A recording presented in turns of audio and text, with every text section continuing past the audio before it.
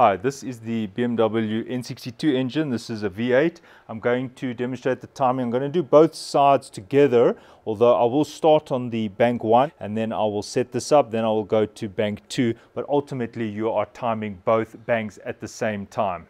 Right, the very first step is to get the camshafts in alignment. There are some crevices there. They must be basically 45 degrees, and then there are 2 indentations there, and that should also be at 45 degrees. So all I'm going to do is I'm going to align those 2 camshafts now. You can take a shifting spanner and you just want to get it like that.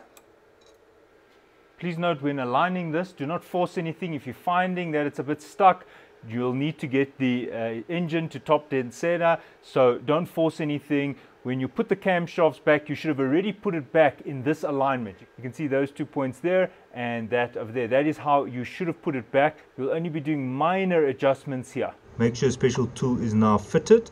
Now in this case, you can see the guide is not there. I prefer to do the setting with this guide on, and you will need to put the alignment screw through that hole, so do not put the screw in that hole yet. This is a size 10. Just wiggle this until it finds its seat. Now you start with this adjustment gear. You can see this one is for the vacuum pump.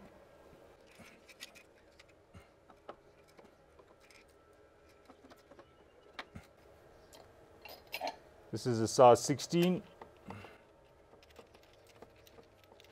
Right, once it's tight, just slacken it off a bit. We don't want this to be tight. You want it to have free play, just like that. So you see you can move without the camshaft moving. Now I'm going to fit the inlet adjustment gear, timing gear. There we go.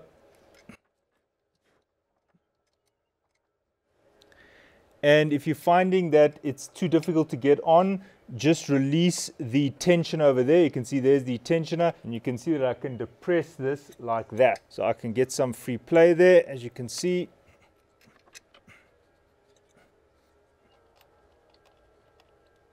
All right, tighten, then slacken off. Right, now it's time to do bank 2. Remember that when you've put your camshafts in, you would have put them in while it's at top dead center, and you can see there's a marking there, and there are those lines there. I can just move this a little bit out of alignment. It is spring loaded, so it'll just have to stay like that. Right, so I'm going to start with the inlet.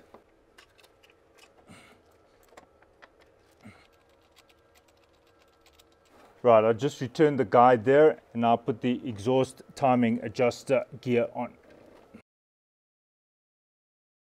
If you're finding that you can't get it in, just depress the tensioner over there.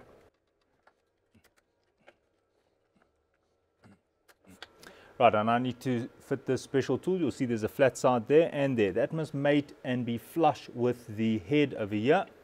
And you can see that it can't quite get in. The camshaft's slightly out of alignment. So all I'm going to do is I'm going to take my shifting spanner, and on the hexagonal head, you can see over there, I'm just going to turn it slightly. Right, so I've got my shifting spanner and I've just turned this slightly, and now this should be able to seat nicely. Almost. And there it is. Now I just take the adjustment screw and make that quite tight, and you can see that that's flush. That is flush. I just give it a bit of a tap, and now you can tighten this to 20 Newton meters. That's it. Now I release this one, and now I follow the same procedure, but now with the exhaust.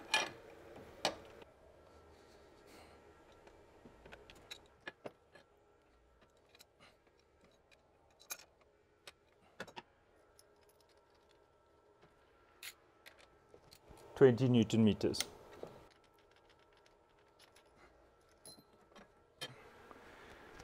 Now follow the same procedure on the bank 2. Start with the inlet.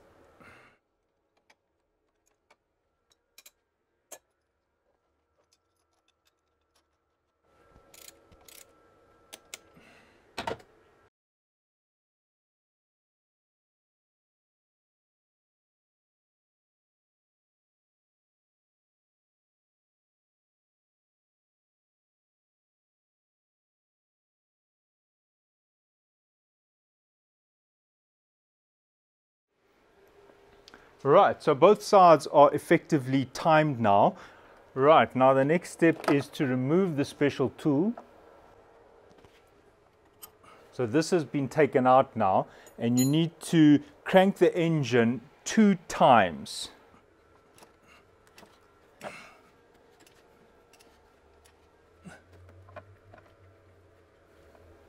If you've got cloths and things like that blocking the opening here, just remove it at this point.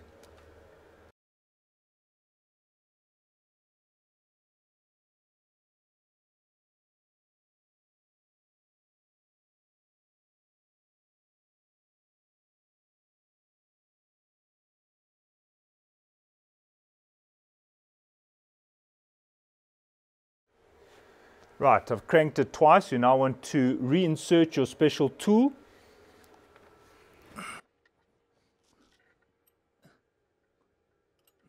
Now you want to put your alignment templates back here and just check that it is still in alignment. Now it's okay if there's a 0.5 millimeter gap between the face there and that face, but as you can see on both sides, top and bottom, it's completely flush.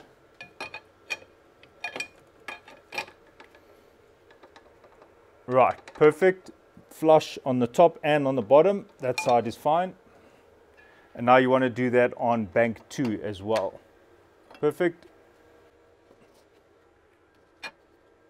Perfect. Now remove your special tool.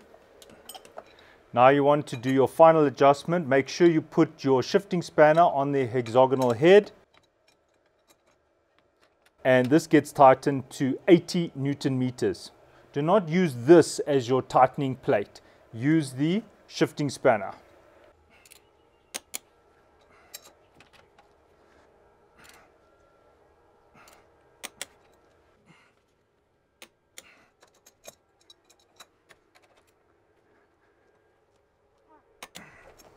At this point, if you wanted to, you could put your special tool back and make a final check just to make sure there was no movement while tightening. If you're finding that you could not crank your engine, maybe it was too tight, maybe it felt like it was getting stuck, just put some oil in the cylinders. So all you do is you open up the spark plug and put a few mils, maybe 2 mils, and squirt it into the chamber there by the spark plug. You'll have to do it 8 times. Remember that do not force anything, because if you have not put these camshafts back correctly, you can run the risk of bending a valve. All right, thanks for watching and cheers.